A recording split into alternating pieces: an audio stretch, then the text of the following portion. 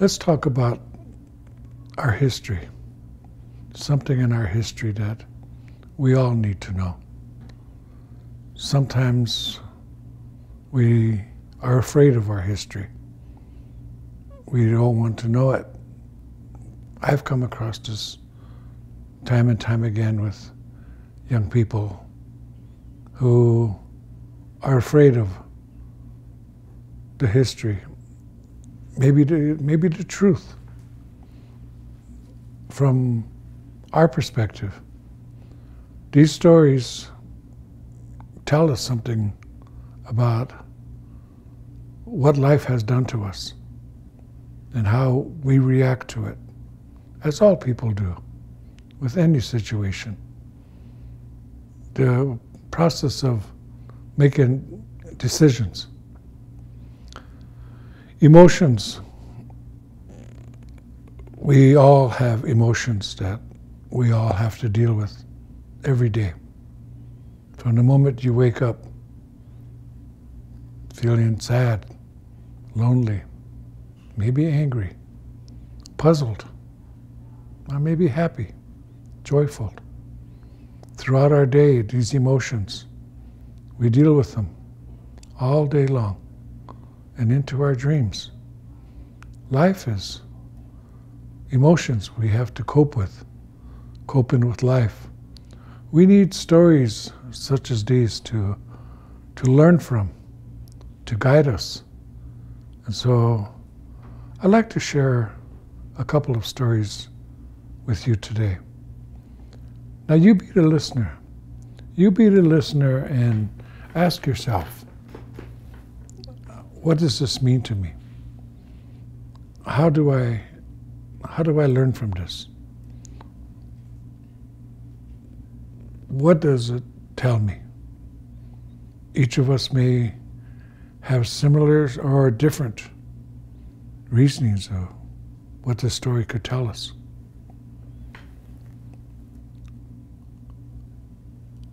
I want to talk about a time period in our homeland here, long time ago, maybe not so distant, but 1900s to the 1800s.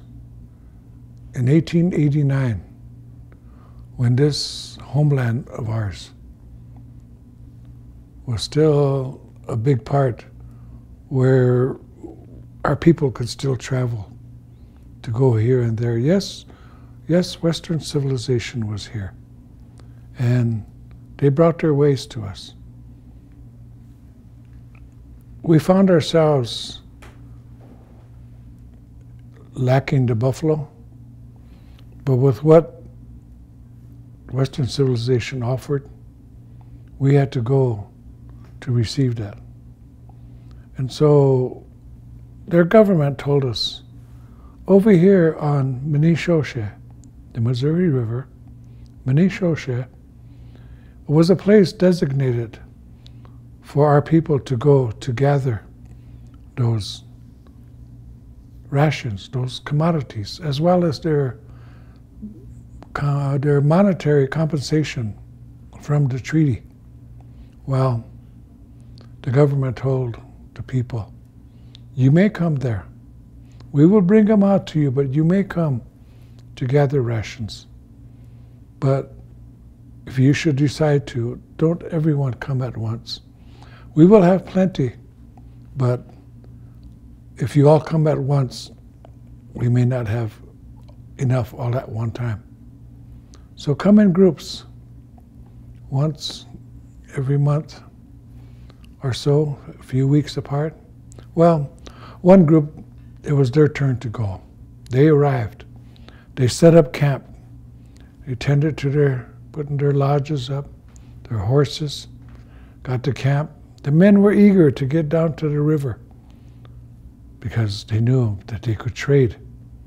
As well as receiving their commodities, their monetary compensation, they could trade for weapons, ammunition, and their women, the grandmothers, the mothers, they wanted that bright colored cloth so they could make bright colored clothing.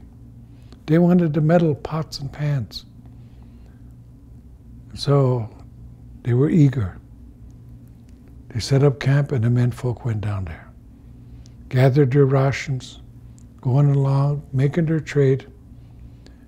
And they come to these little places that were set up along the river, where these non-Indians were gambling. We have a word we call kansu. Now today it means playing cards. Well, they were playing cards. So the Lakota men watched. They watched and were interested. Then finally they were invited to join. So they sat down with their money and they began to gamble. They won some, and then they began to lose. Winning, losing. And then that rot-gut whiskey was put in front of them. So they drank, they gambled. Pretty soon they began to lose because they were getting inebriated. They began to lose, they lost all their money. They gambled away their horses, their saddles, parts of their regalia, their weapons, but they had to have more. And so, as time went on, they began to gamble away more and more.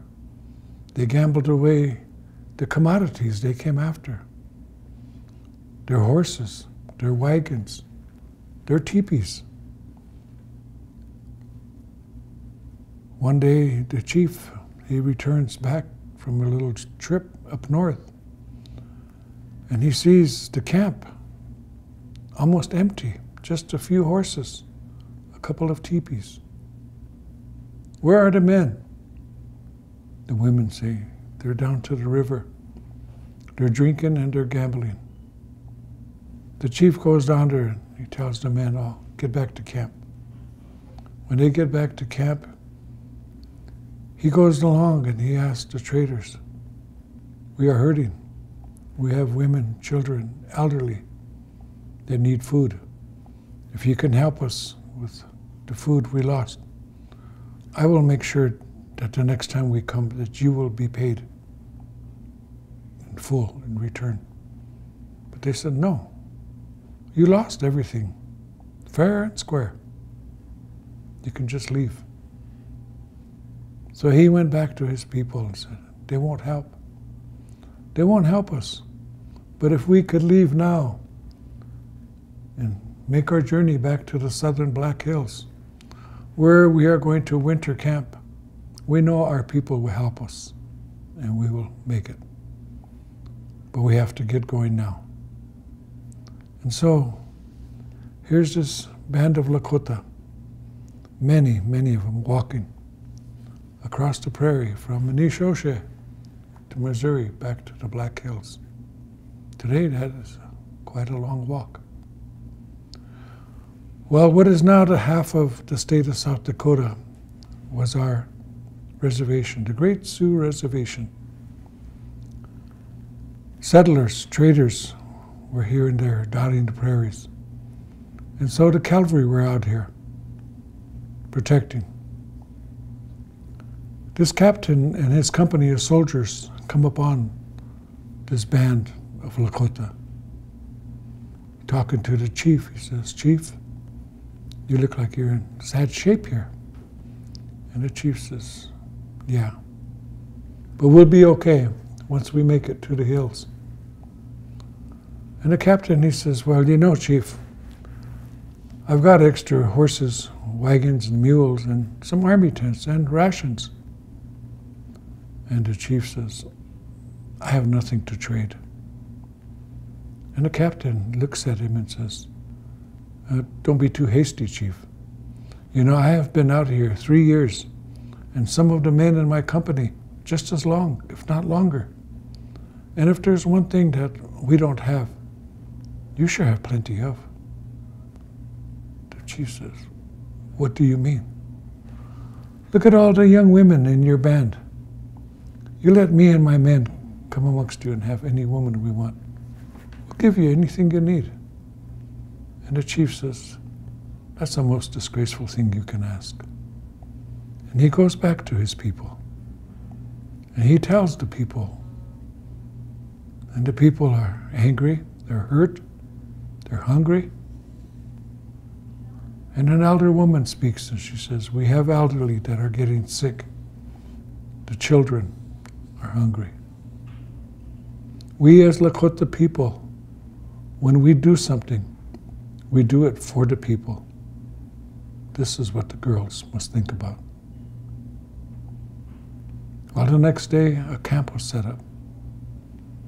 So the army came and went, came and went, having their way with the women.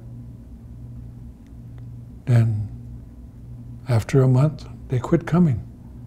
Because by then, every single girl was pregnant. And the chief says, well, we have enough now. Horses, wagons, food, we'll make it. We must get to our winter camp. We'll be leaving. But I am not taking these girls with me that are going to have half-breed babies. They stay. Anybody who wants to stay with them, that's fine. The rest of us, we must go. And they leave. They make it to the southern hills, and word gets out. Leaders are coming in. They are angry. They're calling the council. Get some horses and wagons out there. Bring those girls in. Get them in here. When all is said and done, that council is gathered. Leaders are angry. They want something to say to this leader for this most disgraceful thing that he did to his people. But the elder woman spoke first, and she said, the only ones of you that have anything to say is those of you who have not touched the white man's alcohol or gambled the white man's way. By then, we were all affected. And we look about us today, and we ask ourselves, what happened to us? What happened?